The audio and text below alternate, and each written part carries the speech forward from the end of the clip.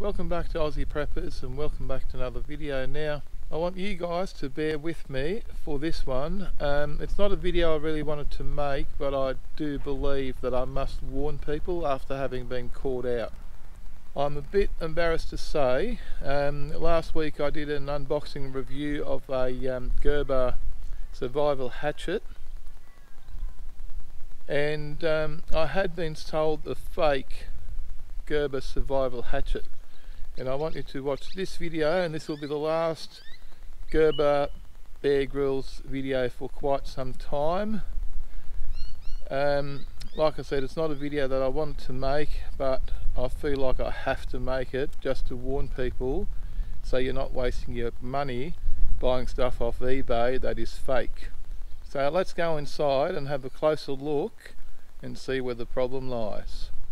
Now unfortunately I was trying to save a couple of dollars and I ordered a Bear Grylls survival hatchet off eBay, and this is what they sent me. This is exactly how it came. It just came like that.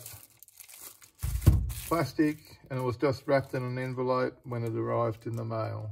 Now I was a little bit suspicious the second it arrived, because it wasn't in its original package and it did not come with the priorities of survival guide. It just come exactly like this. Now I did end up purchasing an original Bear Grylls survival hatchet because I need one for my camping bag or bug out bag or survival bag or whatever you want to call it. So the first thing you notice is that the original one comes in this clamshell case. Okay. It also comes with the Bear Grylls Priorities of Survival Pocket Guide. The colour of this seems to be different, but we'll have a closer look at that once we get this out of the packet. And it comes with a sheath at the back. Okay, so there is what an original one looks like when it arrives. And here's what a fake looks like when it arrives.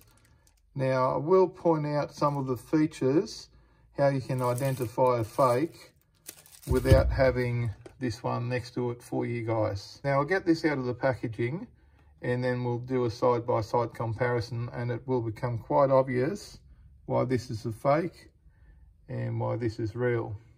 Okay, let's compare the real one to the fake one. Now the difference between the real one and the fake one should be quite obvious here just looking at it. If you're looking at the rivets, the real one's got 1, 2, 3, 4, 5, 6, 7 rivets. The fake one's got 4 rivets. Now that's probably the easiest, most simplest and quickest way of spotting a fake just from a photo even that might be posted up on eBay. Now if you look at the finish of it, this has got a matte finish, this has got a shiny finish. The writing and embroidery is not too bad on both of them. That's the original, that's the fake. Now when you turn them around, another easy to spot difference is the real one has got a tag on there saying made in China. The fake one doesn't. Now on the real one this is down like this, on the fake one this is sticking up.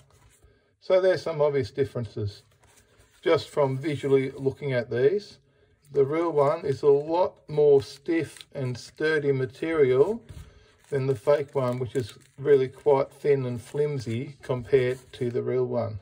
Looking at the actual survival hatchet, the first thing you'll notice is the colour. This one is a lot darker and this one's a lot lighter, okay, this being the fake one. This one is also a different colour orange, which you can spot there. Okay, the fake one is more orangey, reddy orange, whereas this one's the more brighter orange. If you're looking at the logo, this is very poor quality logo compared to this one. Okay, the quality of the actual logo and the writing is a lot better than the finish on this one, which almost looks like it's faded. Now another big difference is the actual thickness of the blade. Now here's the real one, which is about 6 millimeters thick. Now let's have a look at the fake one, or 5.3. So it's about, 0.8 of a millimeter thinner steel than the real one. And you can see it, just looking at it there, you can see that one is definitely thicker than the other one. And you'd actually think that it's more than 0.8 of a millimetre difference, but that's all it is. Now the next most obvious thing is, the fake one, the tape of the blade is up here. The real one, it's back there.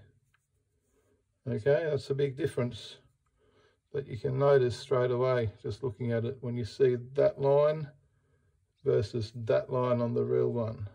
Now the final and biggest difference is that the real one is razor sharp, literally razor sharp, whereas this one here is blunt. Okay, you can run your fingers on that. Okay, it doesn't do anything. You would not be doing that with the real one. You'd be cutting yourself. Okay, that is blunt. You can see how hard I'm pressing that there without, doing any harm to my hand. Now, there's no way that I'd be doing that, what I just did with the fake one, in my hand with the real one, because I'd have a cut down to the bone. Okay, this is razor sharp, and this one is blunt. It's literally razor sharp. You can see there. I've just shaved my arm with it without any problems. To his credit, the seller of the fake one, once I've contacted him and explained to him what the issue was, has agreed to give me full refund on this hatchet. So this will be gone. And this real one is going into my survival bag or bug out bag or camping bag or whatever you like to call it. Now, if you enjoyed this video, please do me a favour, give me a big thumbs up. And don't forget to smash the subscribe button for more videos from Aussie Prepper. Thanks for watching and bye for now.